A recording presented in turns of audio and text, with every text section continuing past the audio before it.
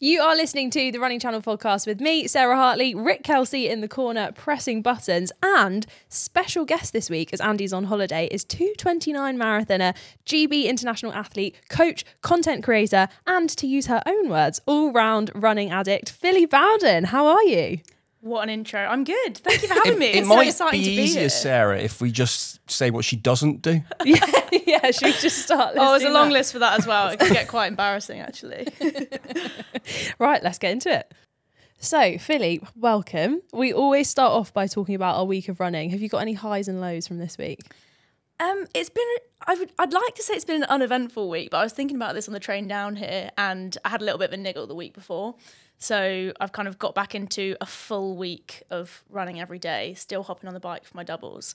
And I got absolutely battered on Wednesday. So I had a triple day to start off with, run, gym, and then bike. And Awful. sandwiched in the middle of that, absolutely awful, was a physio session.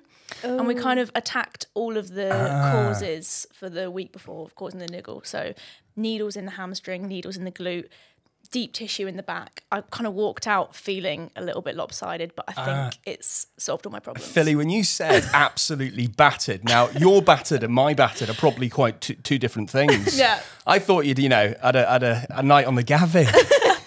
I thought you were going to say like a really hard session, but neither of those either. No, just getting taped up and held together. So. Oh, on a triple day. So did it go run, physio, gym? No, it was run, gym, get the lift out the way so I could actually use my muscles, physio, and then bike, which by that point I was basically a zombie. Yeah. Awful. Absolutely Yeah. awful. Rick, did you do any triple days this week? No, not at all. Not at all. Triple Gabby? No, I I did. wouldn't recommend. No, that sounds great. I did parkrun on Saturday, and the oddest thing happened at parkrun. There was an argument over the start time. Now everybody knows what time parkrun starts in 9 o'clock. and 9:30 in Scotland, and then so we I always like to add it in. Was it on the border? So it's 9:15. No, well that's a good point. No, she was about to start the race director, and then someone on the front line went, "Excuse me, it's not 9 o'clock. There are people still coming." She goes, "Well, my watch says it's 9 o'clock," and he went, "Well, I'll show you my watch. It doesn't say it's 9 o'clock." So they argued for 5 minutes, by which point it definitely was 9 o'clock, and everyone got going. Never seen it before in my life. Really? Yeah. Wow. Yeah. I love how that's an argument from someone on the start line. Surely you just want to... And if she's already there ready, right? Is she Well, not finished her warm-up? I've noticed some parkruns do, let it ramble a little bit closer Bit to 9, fashionably 10. late. But, our one, Your one at a is- secret location is militant. I was going to say, I have done a lot of different park runs. I've heard it start late, but I've never seen people angry that it's It's starting like early. 8:59 it was about to go. Really? And honestly, yeah. I tell you what, if you're turning up to park run at 8:59, Yeah. do better. in a Be secret more- location in North London, Yeah, just be a little bit more prepared. be prepared. Be prepared, or just Take the L. Just be late. Yeah. Yeah, Billy, do you yeah. ever do parkrun? Rarely. I think I've probably done about 4, and because of that, I've been late to a quarter of them. Oh, right. So the you one mean- that we did in fancy if you come dress, to we ours, you were wouldn't have got in. fully late too. So yeah. But see, it's fine. You can start your watch. You're in fancy dress. It doesn't Yeah, matter. just get a little bit of extra running in. I mean, you've got to then take the results with a pinch of salt, and you can know yourself what you ran. Yeah. But But then it's you've quite got nice. a great what did you run? You go through people as well because you're picking Yeah. everyone up literally from the back. So it's quite a kind of feel good experience in that sense. Not for the people you're passing, obviously. That was nice for them. You get to see more people. Yeah. But I suppose you don't socially get to run with your friends as much because you're always training at such a high level. So Yeah. actually being able to do a parkrun style run, is that something that you'd like to do? I'd like to do a few more because I love the parkrun community. Like, I think it's something really special. And sometimes I feel like there's a bit of a barrier between that and the elite side of things, unless you're turning up to a parkrun to do a time trial or see the world record went recently.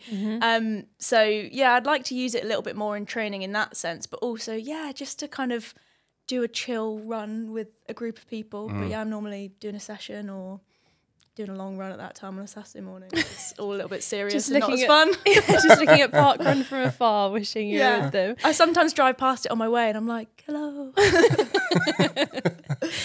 So I want to get into now, you are an absolutely phenomenal athlete. For anyone who hasn't watched Phily's YouTube, go and watch Copenhagen Marathon this year, because it's so good. Such a good video. But for anyone who doesn't know you, who are you? When did you start running? Where did this kind of amazing career begin? Oh, this is like the elevator pitch. It's a weird one. I kind of started running very half-heartedly in primary school as a way to get out of class, basically, because they came in and said, there's cross-country trial. You can either sit in this maths lesson or run around the football pitch a couple of times. And I was like, that's a no-brainer.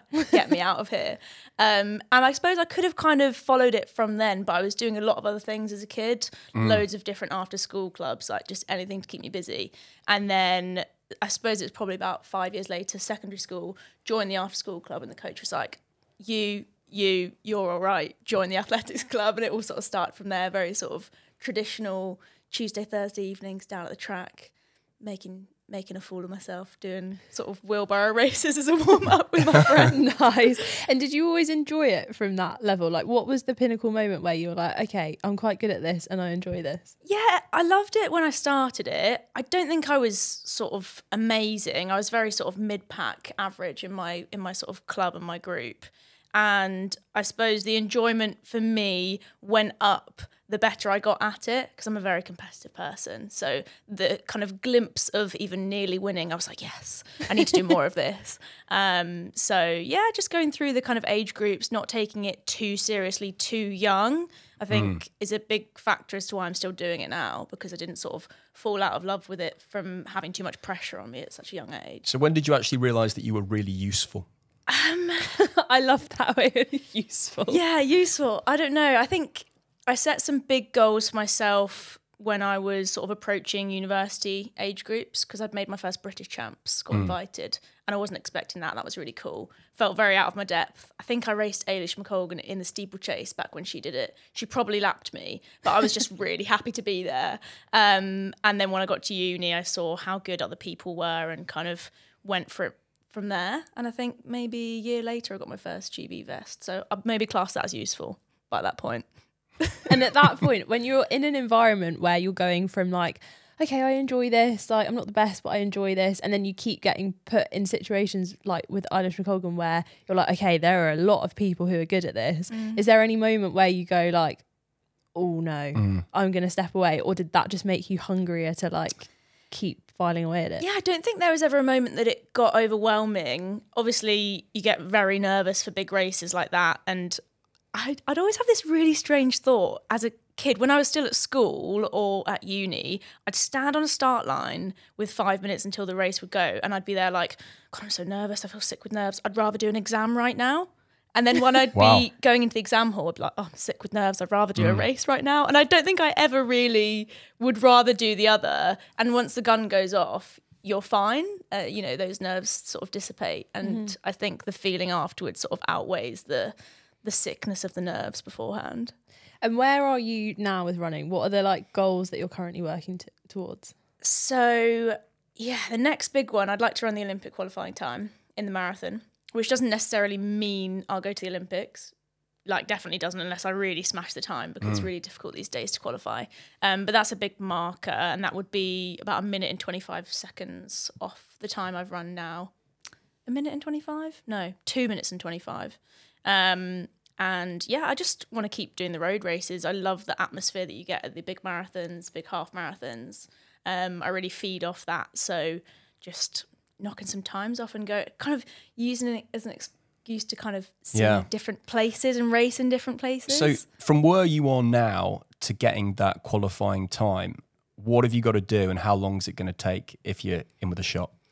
I think it's a lot of what I'm already doing, chipping away, because it's kind of stacking the weeks, the months, the years on top of each other. So it's not necessarily adding anything new in, but looking at what I did last time around and seeing where we can kind of tweak things and do things slightly better.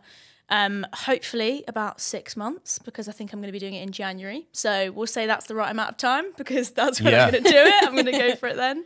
And sort of just push the line a little bit further up in the volume, kind of every time, maybe by about 10% if you can, not making any kind of really big jumps. So you kind of just touched on it there. Even if you make the time, you might not get into the Olympics. So explain that. Yeah, so at the moment, the way that you qualify for major championships has had an overhaul. So it used to be you get the qualifying time, and in the UK you come top 2 at the trials, you're guaranteed to go, and then there's a third discretionary spot. And World Athletics have brought in a new system whereby they want 50% of the competitors to make the championships through qualifying times, the old sort of traditional route, if you like, and then 50% of the competitors through rankings, a world ranking system where you get points from doing different races. But our governing body, British Athletics, or UKA, have said that they're not going to take anyone from the rankings. So it's kind of cut in half, if you like. It's only the old school qualifying times. And because it's a 50-50 route, those qualifying times are much harder because 50% of people have got to come from the rankings. So I think as well, a lot more people in the UK than 2 people or those 2 spots will run that time. So you've kind of got to run it and then some to be in with a shot of being selected. It's so tough. Does that make it harder as well? Because before, obviously there's a kind of competitive nature to everything that you do. You're like trying to race.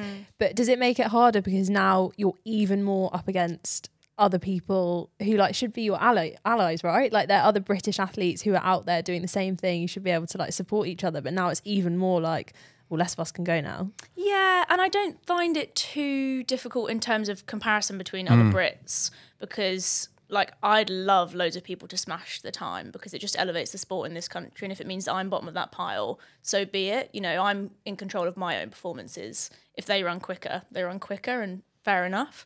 But it does make it difficult in the sense that kind of the goalposts are moving. Last year at the World Champs, the time was 2:29:30, literally a year ago. So I would have run that.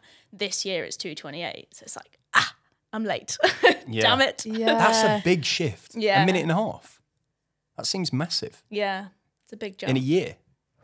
We're seeing the times tumbling down though as well. So I suppose they're kind of following that trend, as well as the ranking system, meaning that the times need to be tougher so that it is only 50% of the field that can get the time. I mean, it'd take me 3 years to do that at parkrun. Knock a minute and a half off. Yeah. Yeah? Yeah. How does that affect your training? Like, are there days where you're just like, everything is so stacked up? I suppose it affects my mentality a little bit when, you know, the news comes out that British Athletics aren't going to take people through the rankings, because it's a bit like, it doesn't seem fair because that's the system. You know, other countries will take people from the invites and the rankings. But, you know, I kind of come back to why I love doing this and put that to one side, because it doesn't change the fact that I love running and I still want to, you know, see how far I can get. And as much as the Olympics is always the holy grail of like this elite sport, there's still some really cool things you can do if that isn't the main focus for the next cycle or however long. And for people who have no idea what the elite world is like, I feel like when people talk about elite sport, there's like, it's always sometimes like the negatives of like, you have to run so much, you have to do this, it's bad. What are the highlights from when you went from being a runner that was working really hard to an elite athlete? Well, I think for me is that I don't have to do my day job that I didn't like doing before, working a 9 to 5 at a desk. What was it? I was a civil servant. Were you? Yeah, so... literally, that was the last thing I was expecting to come out of your house. What are you going to get? Literally, do you say I just said come out your house? But that also works. Yeah. I think I was going to expect you to say, I don't know, a veterinary surgeon or something. I just that's a compliment. I just wasn't expecting a civil servant. I mean, I can't imagine you in the planning department ticking off dormers. No, I was in the policy world were as you? well, which looking back, it was probably not the best kind of choice because it doesn't really match up with my personality. I kind of felt like an imposter the whole time I was there because I just didn't feel sort of... Really? I don't know, like it was quite stuffy sort of as an environment, and you've got to kind of love it to do it. Is that what you studied? No, I did psychology actually. So, but I felt very lost after uni, not really knowing what I wanted to do or what I was meant to do. So I thought grad scheme, we'll go public service and see if I can, you know, enjoy that. And I didn't. So it's the best part of it is that I don't have to do that. Yeah. And that, you know, I can say that running or running related work, creating content, coaching athletes, sometimes running races is my job, which is really cool. And it gives me a lot of flexibility to do that and kind of put running first and then center my life kind of around it. So, you know, I could have a meeting with an athlete in Australia at 8 p.m, but it means that like I can get up and train and sleep till 8 in the morning, which feels like a luxury. And so you'd always do that, even if you weren't a pro runner. You think you'd always be involved in running? I think so now, like just loving what I do so much, it feels like I found what I'm meant to be doing. And, you know, I think of like catastrophes that will never happen. Like if I, you know, lost a limb or something or couldn't run for whatever reason anymore. And I would definitely, I think I'd throw myself even more into working in the running space because I just love it. Yeah, you're a bit like Andy, except not lazy. Well, yeah, if you had the option right now, deep into training, that we're in a basement right now, would you have got the lift one down or would you have taken the stairs? I'd probably go with convenience, you know. I probably would have got the lift. It is a rest day today for me as well, so I'm kind of maybe we got making this wrong. every effort there. Yeah. All elites are the same. 1-4. To be fair, it is 2 flights. And I didn't actually know which floor it was on. you could probably have jumped it. You literally. Okay, if I knew it was one floor, I would. Yeah. I'm sort of. No, you voted lift now. No, you voted lift. Okay, I'm committed. Andy would get a lift down 2 steps. Okay. Yeah, just to avoid it. And he's running a marathon later on this year as well. Yeah, Andy would be horizontal all day if he could. If he possibly could, yeah. He's currently chasing after kids in France. So I want to know as well, like, what does your kind of typical week look like training for a marathon?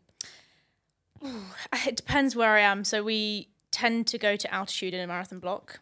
I like going in the last 4 weeks. So I suppose the only difference there is that I'm somewhere normally quite picturesque in the mountains, enjoying whatever different food they have there. But pretty much running every day, some days running twice a day. I do use a bit of cross training in the mix as well to kind of offload the legs. But yeah, typical day, if I've got a workout, then I'll get up probably at sort of 7:30, mix up my drinks, get those ready, feel probably a little bit nervous and sick because it'll be the main sort of session of the week. That usually translates in me just being hyper. That's my nervous energy rather than like one of these quiet, serious people. So I have to be careful if I'm with someone that's the other type of nervous because we'll just annoy each other because they'll be there kind of preparing for the session and I'm like running around like a giddy child.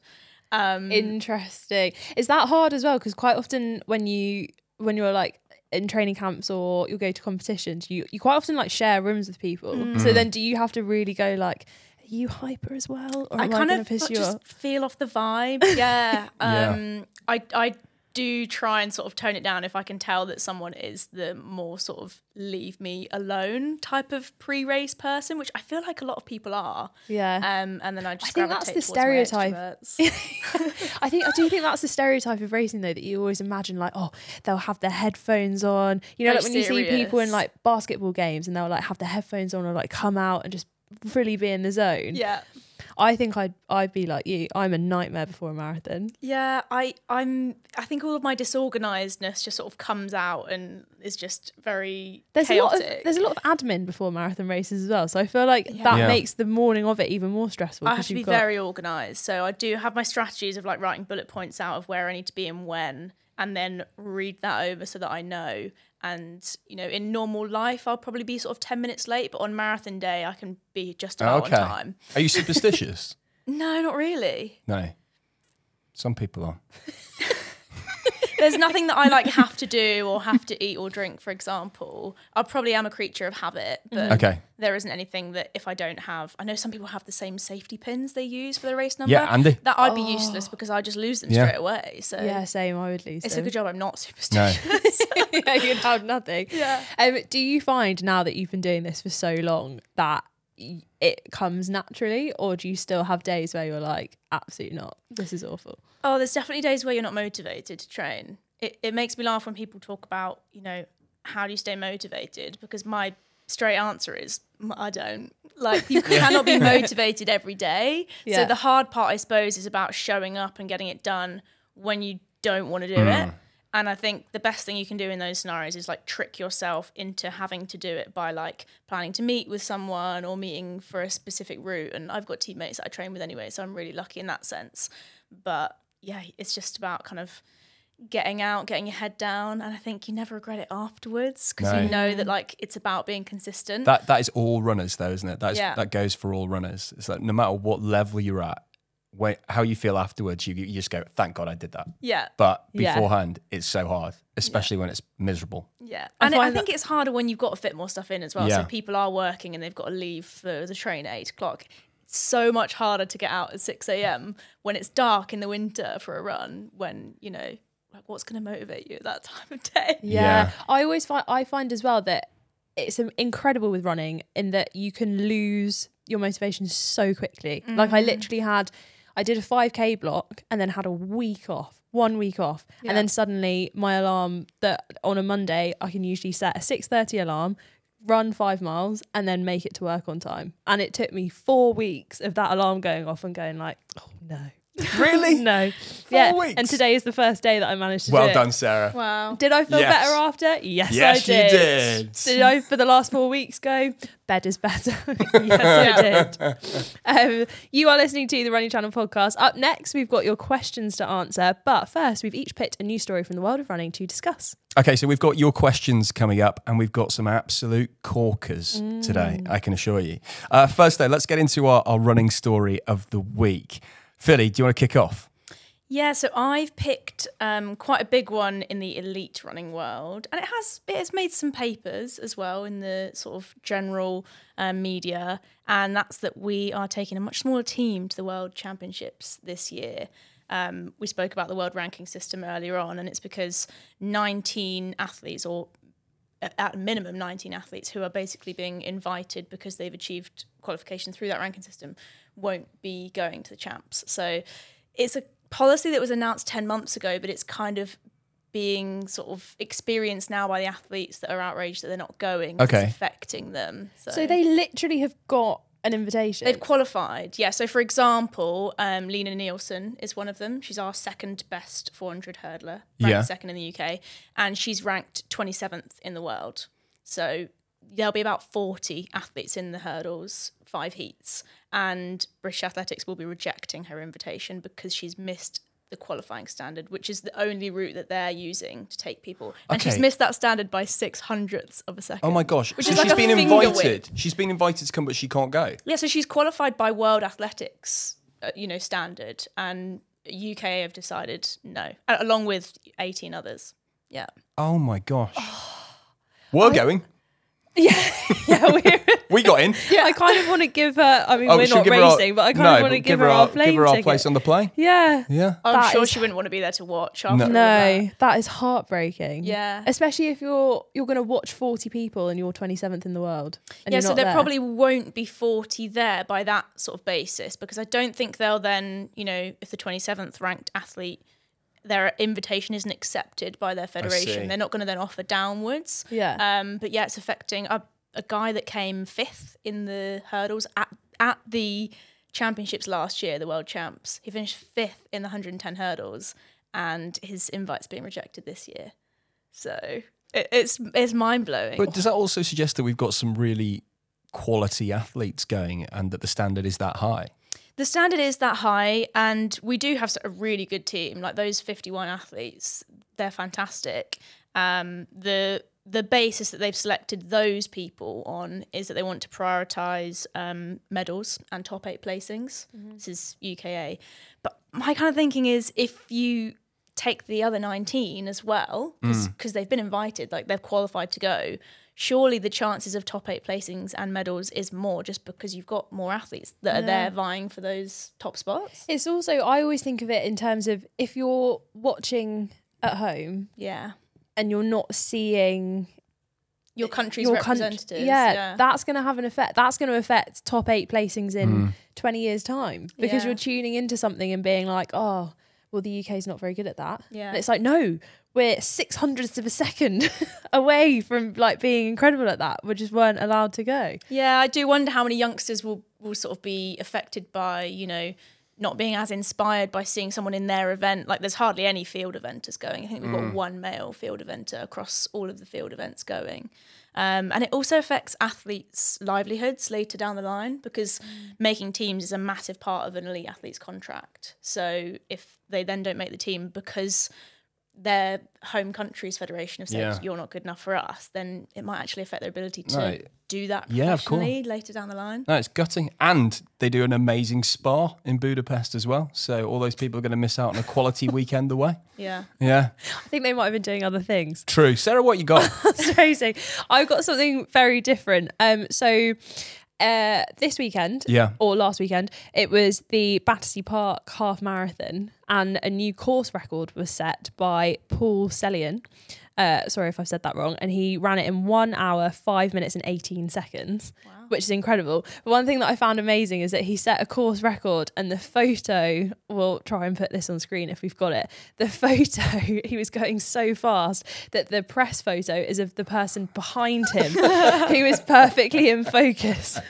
So I just found that amazing. And was that the second place finisher, or was that someone he was lapping? No, I think it was someone who was lapping. It may have been the second place finisher, I don't know, but I just thought it was so incredible of how, like, mostly with races you expect this kind of beautiful photography to come out, and this time the guy behind him is pulling an incredible facial expression. Yeah, he was definitely being lapped. I love that. Yeah, Yeah. And that's a lot absolutely. of laps as well around Battersea Park. Yeah. I did so it was 2 laps. I did a 5K there. I don't know if they changed the course slightly, but that is anything worse than Yeah, that. do you must be a lot of laps for a half It's marathon. flat. It is quite flat. It is flat. It's also dubious GPS wise.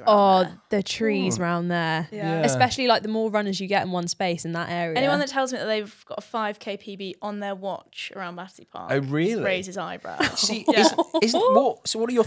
That's really interesting. So what are your thoughts on when you wait for your watch to start on your GPS, and if it can't find you, but then they say go? You got to go. Is it still accurate? Probably not, no. No. Because it's then trying to find you whilst you're moving, and you'll probably see that the map that it registers when you check the app or Strava is like not where you ran. But yeah, I have lots of interesting conversations with athletes that say like, oh, well, the results say I got this time, but my 10K on my watch was this. And I'm like, no. You gotta Results are everything. It's actually the old school that still works. Yeah. Yeah. Fascinating. Well, yeah, Get just the because you're trundle going wheel to out, measure the course properly.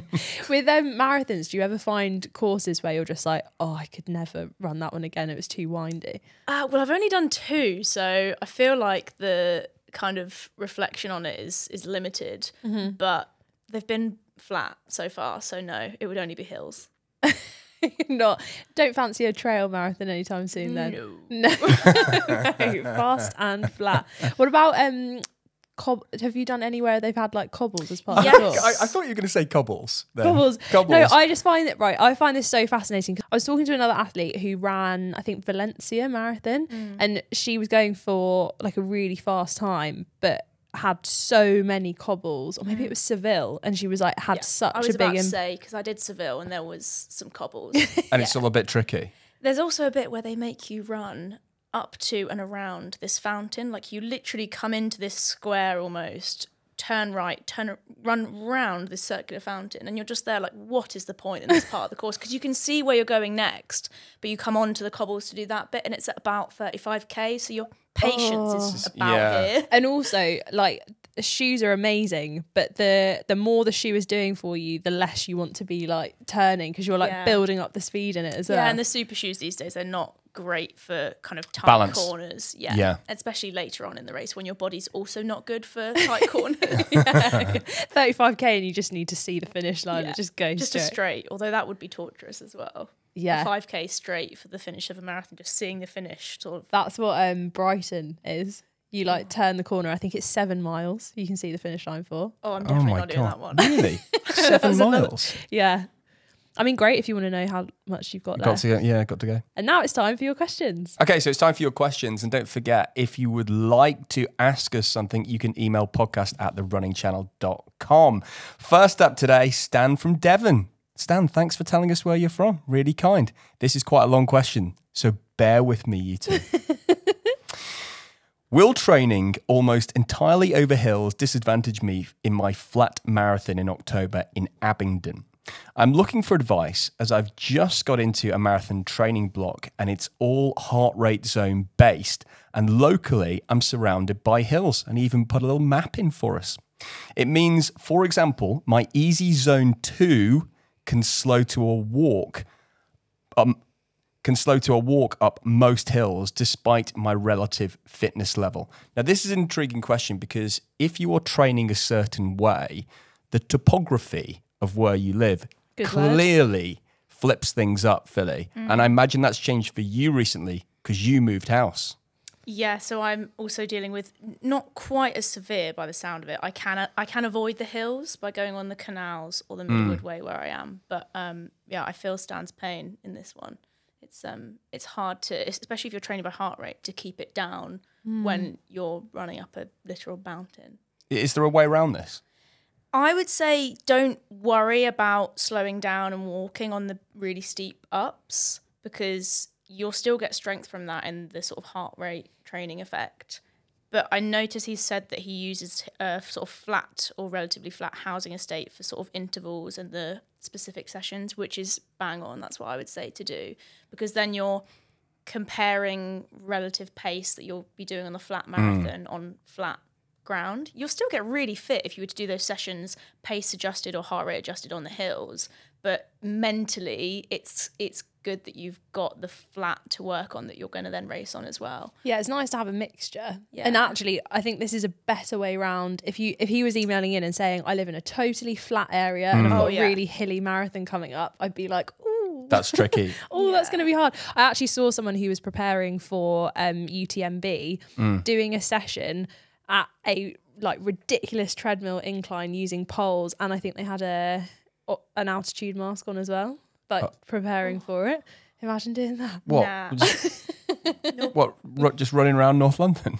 No, they were on a treadmill. Oh, right, on a treadmill? Yeah. Oh, wow. I can't remember the name of the athlete, but it's someone who's Wasn't running. Elsie Davis, was it? Potentially, I yeah. saw her with a mask on in her garage on a treadmill. That's Yes, so keen. yeah. Nuts. Yeah, she Yeah. was preparing for UTMB, so she's got her poles out on a treadmill with an incline. Wow. So yeah, don't worry, Stan. You've got the hills for you. You don't need to do that. But I would say, yeah, keep doing what you're doing, and Abingdon will feel like a lovely break. From And the he's hills. asked whether he's concerned he might miss out on the top end speed. I think use the hills for that. If you can add in some hill sprints, they're brilliant for adding in some speed. Although you might not be going as fast, it stimulates the same training effect. And if you've got that housing estate to go around on your intervals, you'll probably notice how People that live on that housing estate must be sort of peeking through their windows, seeing seeing the a lot of same Stan. guy running around. Yeah, there he is again. It's Tuesday. Stan's here. Like, Where's he going? And why is he going so fast? How much is there in actually driving somewhere? I know it's kind of like, against the rules a little bit, but going somewhere else to train so it reflects better the conditions you're going to have on race day. Yeah, I think if you need that kind of practice, it's good to do it. If it's for a couple of key sessions in the block, I wouldn't get into the routine of doing that every week, especially if it's a long drive. Like running's meant to be good for the environment and that you can just do it from your front door. So if you can find somewhere that's like a 2-3 mile warm up to then a nice flat route, that's ideal. So we've also got Anna from York this week, and she says that she's got her first 10K race coming up. It's the York 10K. Best of luck. Do you have any tips on how to keep negative self-talk away? She says she loves the grind, but is struggling with that.